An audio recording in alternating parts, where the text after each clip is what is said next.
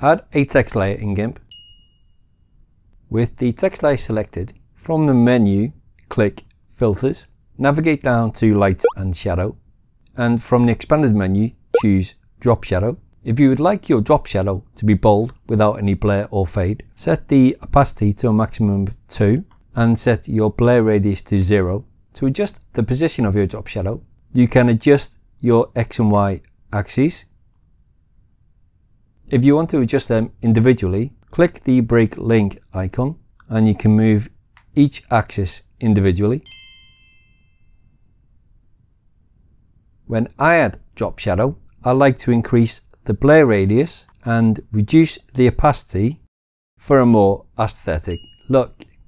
Once you're happy with your drop shadow settings, click the plus icon next to the presets drop down list, and the next time you want to add drop shadow, you can simply select it from your preset list.